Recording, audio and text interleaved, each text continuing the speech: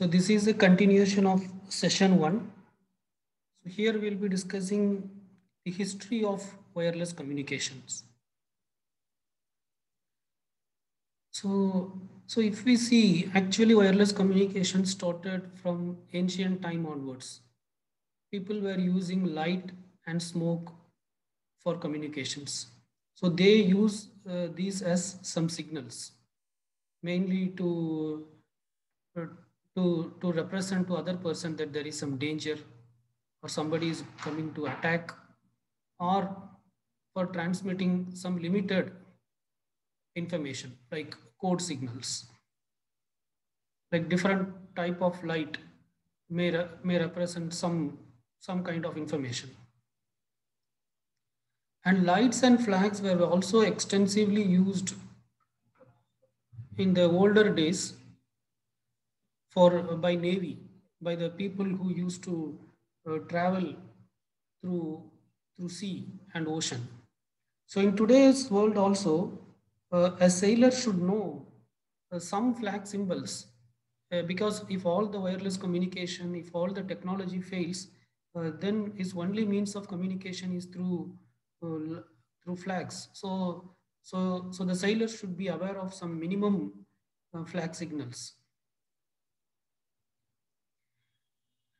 And the first technical means of wireless communication for long distance was introduced by Claude Chappe in 1794, and by introducing the concept called optical telegraph. So basically it is a telegraph which transmits information from for long over a long distance using lights. So that is called as optical telegraph. The first commercial telegraph line was laid between Washington and Baltimore in the year 1843. And in 1876, a telephone was introduced by Graham Bell, and also it was marketed. Before that also, other scientists from other part of the world has actually coined the idea of telephone, but it was not successfully marketed. And in 1881, public telephone service began at Berlin. In 1936, public voice and video service uh, was done between Berlin and Leipzig. The problem with the optical transmission is it get disturbed with even a small obstacle. So even if there is a small obstacle, the optical communication get disturbed a lot, and the message may get tampered.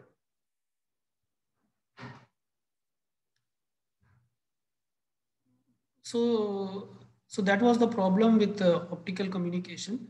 So but that problem was solved with the advent of electromagnetic communication. So at first in 1831, the concept of electromagnetic induction was introduced by Michael Faraday. And then in 1864, the theoretical foundations of electromagnetic fields uh, were, were proved by James C. Maxwell through his famous Maxwell equation. And in 1886, the wave character of electrical transmission through space was demonstrated by Heinrich Hertz. So that today also the frequency of wave is measured in terms of hertz. And Nikola Tesla contributed in increasing the distance of the electromagnetic transmission. So basically his contribution is like uh, transmitting electromagnetic waves over a long distance communication. And wireless telegraphy for long wave transmission was introduced by Marconi in 1895. The first commercial radio station was started from Pittsburgh in 1920. And vacuum tubes were introduced in 1906, which reduced the size of the sender and the receiver. Before that, the wireless transmitter and receiver would be of big sizes. So with the advent of vacuum tubes, the size of the sender and receiver had reduced to a larger extent.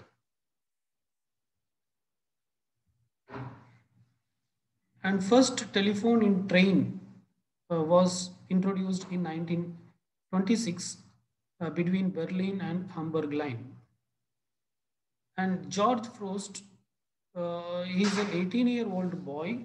He integrated radio into Ford car in 1922, and then integrating radio to the car was commercialized in 1927. In 1928, John L. Bird transmitted analog television across Atlantic Ocean. That is, he transmitted TV from television from one country to another country. So since then, since 1928, all wireless communication, it used amplitude modulation. But the problem with amplitude modulation is it provides poor quality, and also it creates interference. It provides poor quality, and also it creates some interference. The concept of frequency modulation was introduced in the year 1933 by Edwin H. Armstrong. So after that, radio communication was available in two frequencies, in amplitude frequency and also uh, in amplitude modulation techniques, and also using frequency modulation technique. So generally, frequency modulation provides better performance than amplitude modulation. In Germany, in 1958, a network called ANETS was introduced for mobile communication. And this network uh, provides a carrier frequency of 160 megahertz. And here the connection setup should be initiated from the mobile station. That is, there will be mobile station, and also there will be base stations. But the connection setup should be initiated only from the mobile station, and it won't support and it doesn't support the concept of handover.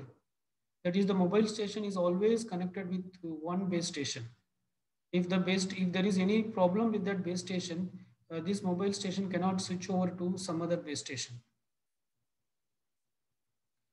In 1971, the coverage provided by ANETs was 80%, and it supported up to 11,000 customers. In 1972, in Germany, an advanced network of ANETs, which is called as BNETs, was introduced, which also operated at a carrier frequency of 160 megahertz. But where ANETs, the communication should be initiated from the mobile end, whereas in BNETs, the communication can also be set up from the fixed network side. So it can be either set up from the mobile end or from the fixed network end also. If the communication is initiated from the fixed network end, then the fixed network should know the location of the mobile receiver. By 1979, BNETs was having around 13,000 customers. So during the same period, that is during 1970s, so ANETs, BNETs, all these were introduced in Germany. So during the same period, during 1970s, in other North European countries, they were following a technology for wireless communication, and that technology is called as Nordic mobile telephone. Nordic mobile telephone, and which is an analog based technology. It operated at a carrier frequency of 450 megahertz. So by early 1980s, the European countries, the different parts of European countries, they used different mobile phone standards according to the locality, whatever the respective engineers or the scientists developed. So different areas in Europe, they started using different mobile phone standards, and all these different standards were incompatible. That is one standard will not work with another standard. Okay, so what Europe thought in the sense in 1982, they proposed a pan-Europe plan to standardize the mobile phones, such a way that the user can travel across Europe anywhere, and it should be supporting roaming. And this standard uh, was proposed to work at a frequency of 900 megahertz, and it would be supporting both digital voice and data. And in 1982, as a result of integrating all incompatible mobile phone standards around Europe, and to provide a common standard for Europeans, so that any citizens of European can travel across Europe, and they will be having the feature of roaming with digital voice and data. So as a result of this plan, Europe proposed the concept called GSM, which is originally called as Group Special Mobile. So, but today GSM is called as Global System for Mobile Communication. So initially that is started only for uh, only to group different incompatible mobile phone standards within Europe, and to follow one common standard. But later that concept was extended throughout the world, and so it was renamed as Global System for Mobile Communication.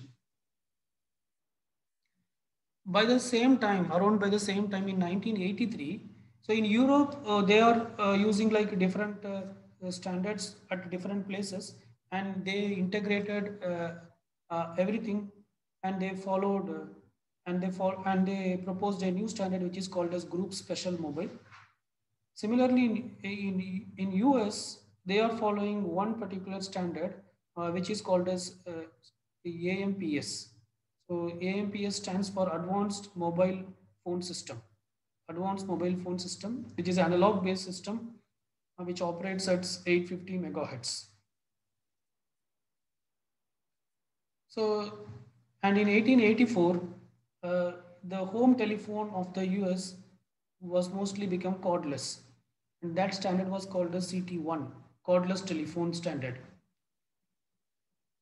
And around 1984, German has introduced the next level of its mobile communication, which is CNETs, which operated at a frequency of 450 megahertz, and it supports handover.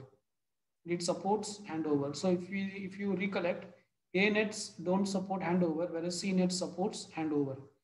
And also it supports other add-on services like fax, modem, email, X.25. X.25 is one network standard, something like OSI reference model, but uh, it was proposed well ahead of the ISO OSI model. So even it provides some features which are not available in the standard ISI OSO model. So in 1991, DECT, uh, so Digital European Cordless Telephone System, was introduced in 1991, sorry. And in 1991, so the DECT was operating at a frequency of 1880 to 1900 megahertz, with a range of 100 to 500 meter range. And it has 120 duplex channels. That means 120 users can simultaneously communicate at a time. And it supports a data rate of 1.2 megabits per second. And also it supports voice encryption, authentication, and it supports up to several 10,000 users per square kilometer. By 1992, GSM became fully digital. So GSM, which was originally proposed by Europe uh, to to group all its incompatible standards and to follow one common standard. So GSM by 1992 it became fully digital and it operated at a frequency of 900 megahertz and it had 124 channels and it has features like automatic location detection, handover, roaming within Europe, and but now GSM is worldwide available in more than 200 countries with a data rate of 9.6 kilobits per second. So it also supports other services like voice, fax, email. And in 1994, Germany introduced its next version of mobile phone systems, which is eNets, and it operated at a frequency of 1800 megahertz, and this is compatible with a GSM. And by 1997, eNets provides 98% coverage of the population in Germany. And in 1996, Hyperland, High Performance Radio Local Area Network was introduced, and ETSI. It was introduced by ETSI, European Telecommunication Standards Institute, and also wireless ATM networks is was set up, which can work at a speed of 155 megabits per second. And in 1997, the wireless LAN concept was introduced, which is IEEE 802.11.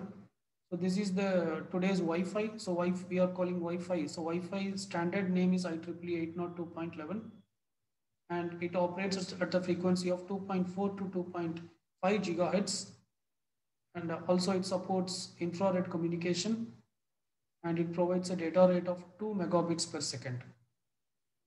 So, and once the standard was introduced, many products were started available on this particular standard. That is IEEE 802.11 or Wi-Fi standard. In 1998, many new uh, mobile-based systems were introduced. The specification of GSM was was uh,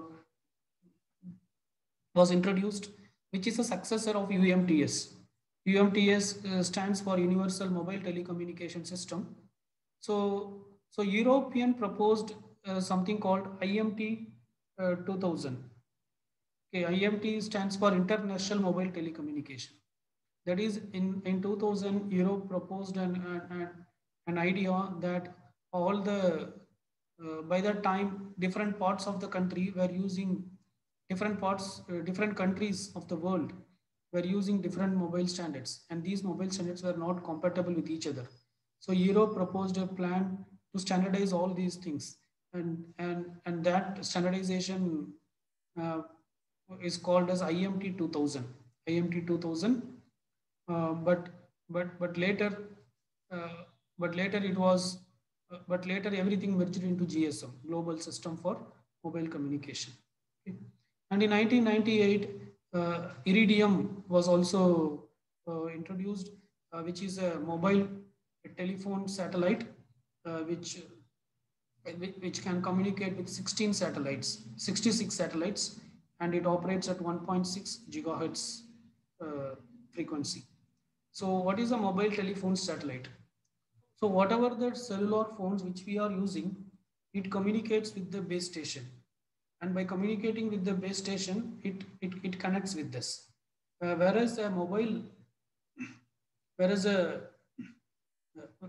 whereas a satellite based uh, mobile system, what it does in the sense, it won't communicate with the base station, rather it will communicate with the satellite. By communicating with the satellite, it communicates with the other person. Okay. So that so it can communicate actually throughout the world uh, without any uh, without any boundaries.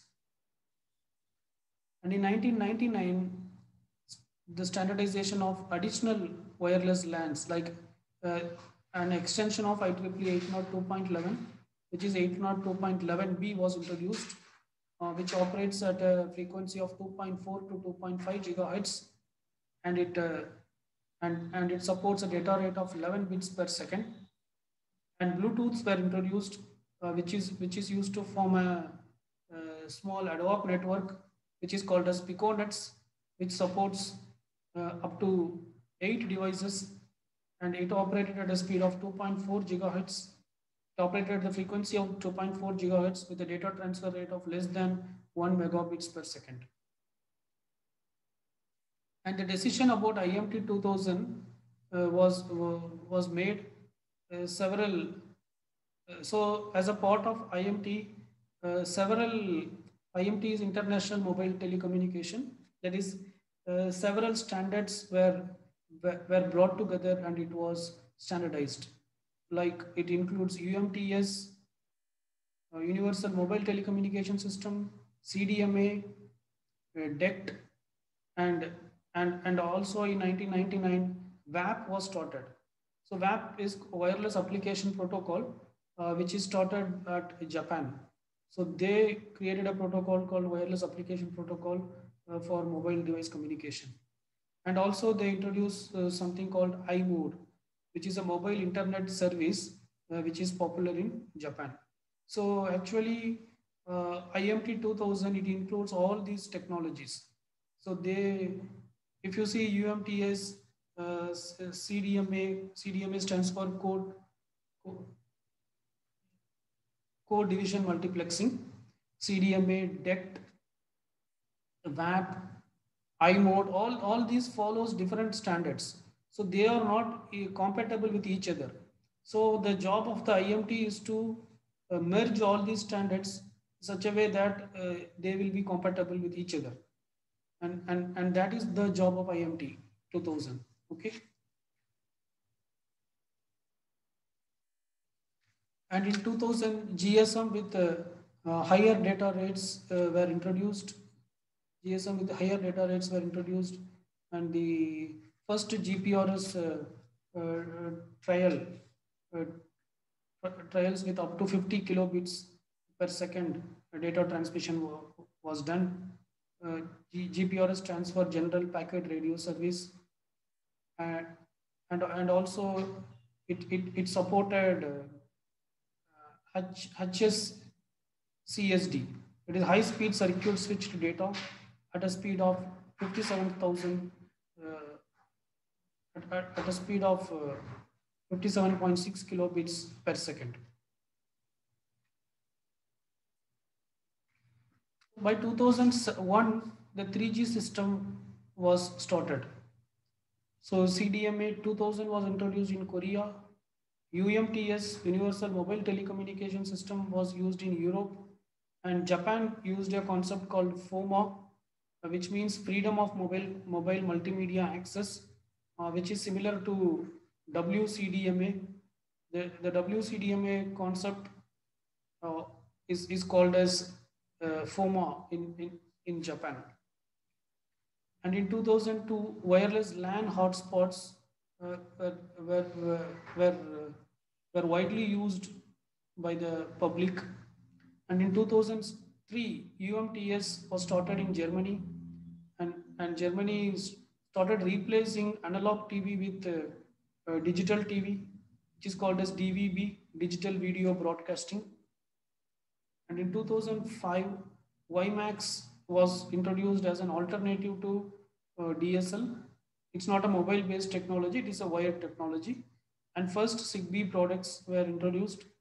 So Zigbee also is used for low range wireless communication, with few devices. So that Zigbee protocol is used.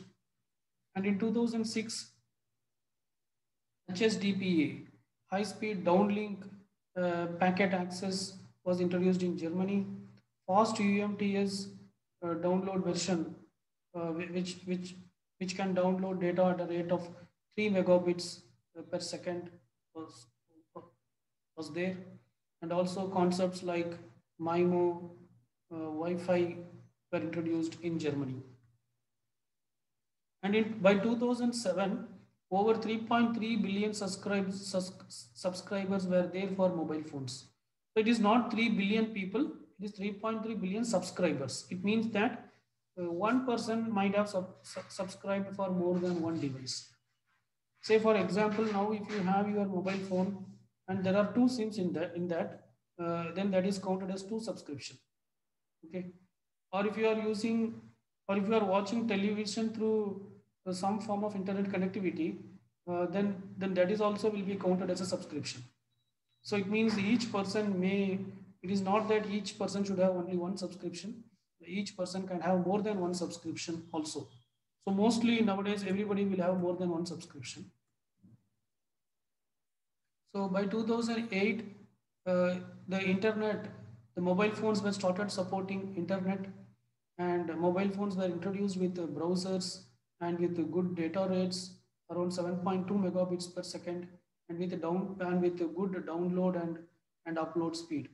So HSDPA represents download speed, high speed download packet access, and HSUPA represents upload speed, high speed uplink packet access. So by 2008, uh, especially in Germany, the download speed was 7.2 megabits per second and the upload speed was 1.4 megabits per second. And more than 100 mobile operators were providing HSPA service worldwide. And first LTE test was done in 2008. LTE stands for long time evolution for wireless communication with a data transmission rate of over 100 megabits per second.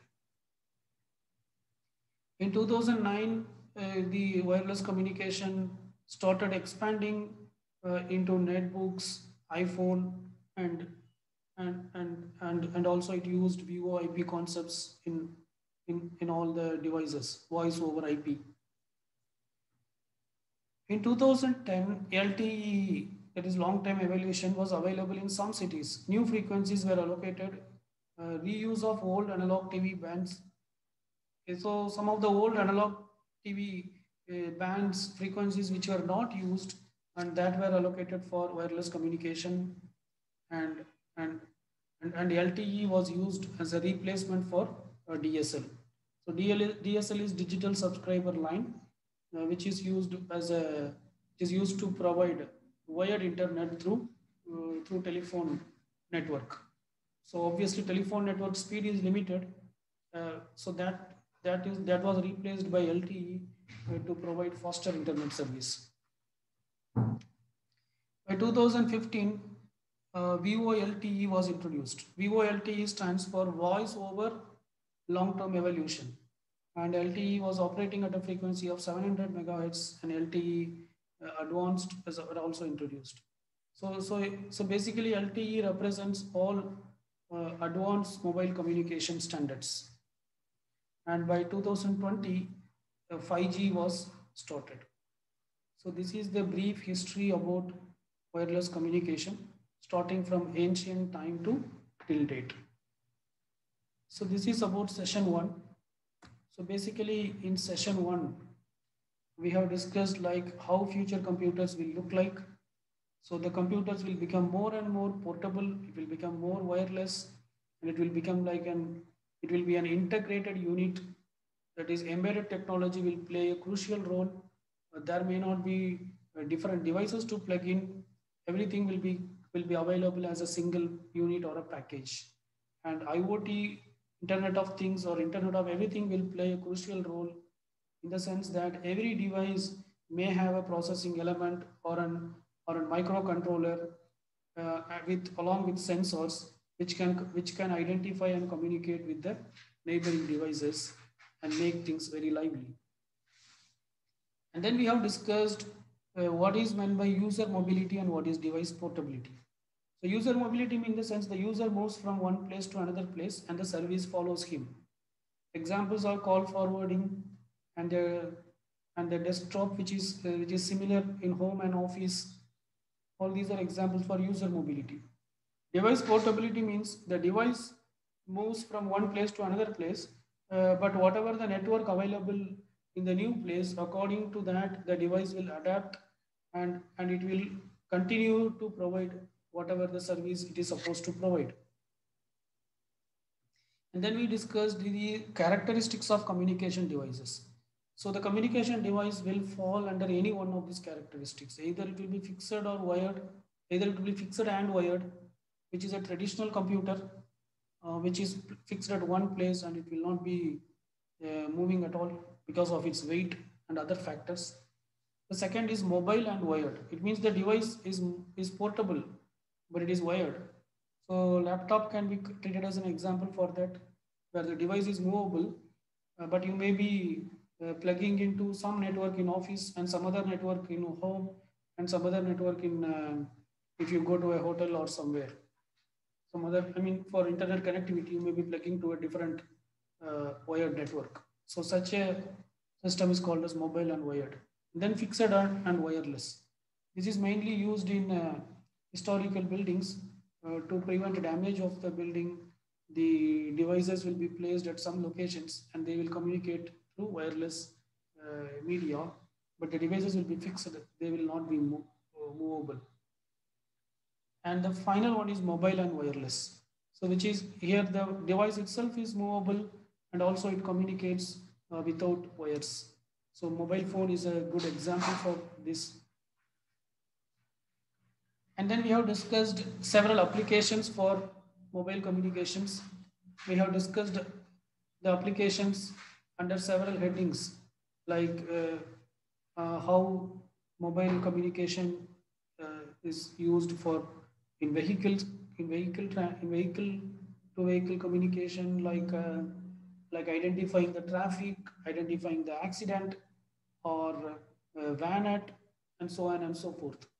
And in emergencies, if a patient is being taken to the hospital through if a patient is being carried to a hospital through the ambulance, and if the ambulance is supported with a high-speed wireless network, how it can communicate the patient data to the hospital so that the required expertise can be arranged in the hospital.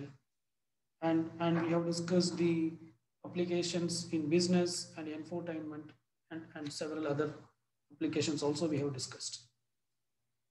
And finally, we have discussed the history of wireless communication, starting from ancient time to till date. Okay, so that's it about session one. So let us stop here. Thank you.